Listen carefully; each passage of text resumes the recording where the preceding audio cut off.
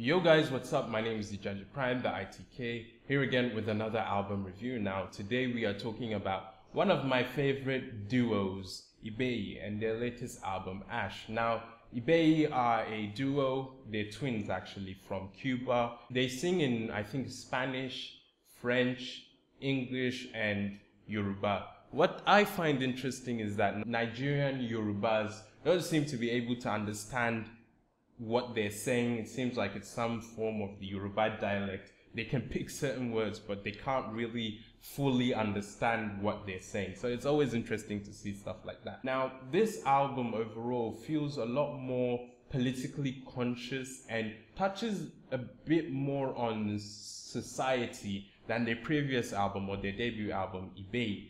Where Ibeyi was a lot more spiritual, and I got to learn recently, they were talking about on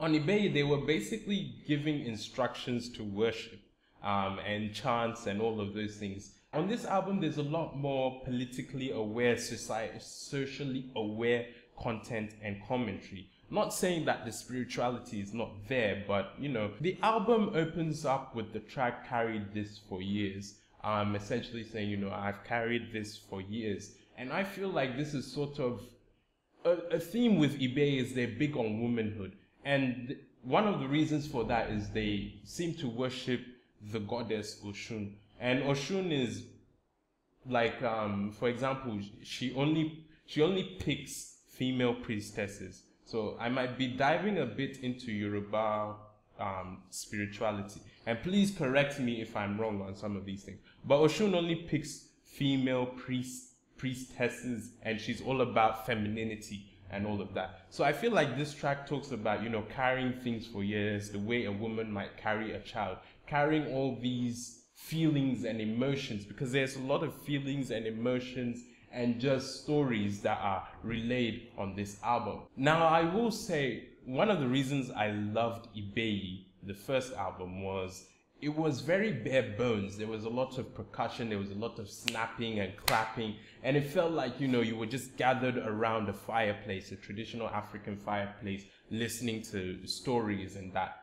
This album sounds a lot more refined. You're hearing a lot more electronic, sort of R&B pop production on this. It's not as bare bones as Ibeyi, though it still has those elements of, you know, African percussion, snapping, clapping. There's a couple of times where a choir is featured on here. So you still get that kind of, you know, I don't want to use African too much, but you still get that kind of communal feel, communal chants on it. But it's a lot more refined this time around. The single of this album, Deathless, basically what I find interesting is the imagery, and I'll get into the imagery in a bit. But this track just talks about, you know, being deathless and always standing up to oppression. Verse 1 talks of a story about, you know, do you smoke, what's your name? And apparently this is a story that happened to Kainde, one of the twins here,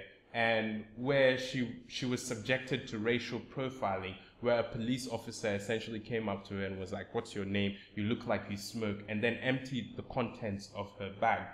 So that's the story on verse 1.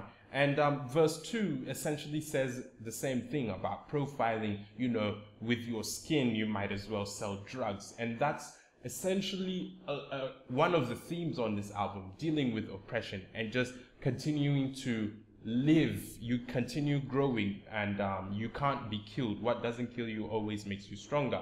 Now, back to the imagery. If you've watched the video, you see that there's sort of this kind of birth process.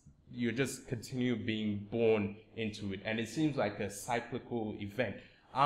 Like I said earlier, they seem to be followers of the Oshun deity, and the Oshun deity is also the goddess of fertility. So a lot of people would go to the priestess and pray to Oshun for a child, and usually they would get twins, which, you know, Ibeyi are twins as well. So I think that imagery is very interesting as well. And the spirituality, I think a lot of people don't get the spirituality, and maybe, you know, Ibeyi has a responsibility to maybe articulate these things better. And it also explains to me why Yoruba people aren't exactly as, they're not exactly rushing to Ibeyi. It seems like they're a bit scared of their spirituality, because like I said, they're giving instructions and prayers and all these kinds of spiritual things on their albums. They're not just chanting for the sake of chanting. These are actual, spiritual prayers and stuff like that. There's a track actually on here where they talk about bringing 6 antelopes or something like that. Another track I found interesting was Wanna Be Like You, and this is essentially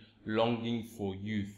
I feel like an elderly person is looking at the vigor and the energy of youth and essentially saying, why can't this be me? I want to be like you. I want to let go of the stress that comes with age and just be free and just be reckless. That's an interesting track. And then another track is No Man Is Big Enough for My Arms. And this contains a sample of a speech by Michelle Obama where she's basically saying, I think this was on the campaign trail where, they were dissing Trump, and it's like, the measure of any society is in how well they treat their women. And basically, I feel like no man is big enough for my arms. Maybe no man is big enough for my love, or deserving enough for my love. Because when I think of big enough for my arms or big arms, I'm thinking about hug, so love. But that's just my interpretation. Let me know what your interpretation is down in the comment below. But yeah, and like I said, Oshun is big on femininity and women. So it makes sense, you kind of string these parts together. The album closes with what should be the title track, Ash. And this essentially is like a darker version of Eleguya, which is actually the intro of their previous album. And for me, that track, Eleguya, opens with the lighting of a flame.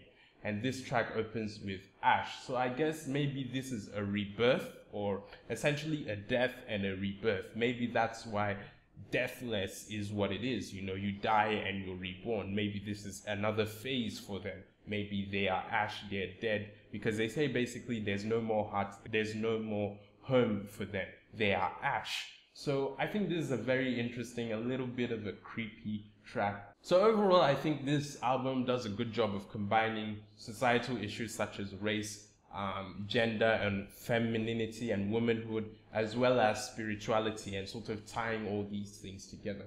While I will admit so far I don't enjoy this as much as their debut album, it still is a good album, a very enjoyable album, and a very soothing and reflective album. So overall, I give this an 8.5 over 10. Let me know, have you listened to this album? What are your thoughts? Also, if you're, into Yoruba spirituality, I don't mind taking a bit of a lesson down in the comments below. But yeah, check it out, Ibeyi Ash. Great album, 8.5 for me. And that's all for this review. If you enjoyed it, please be sure to leave a like. Check out some of my other videos. And I'll see you guys in the next video. Have a blessed day and goodbye.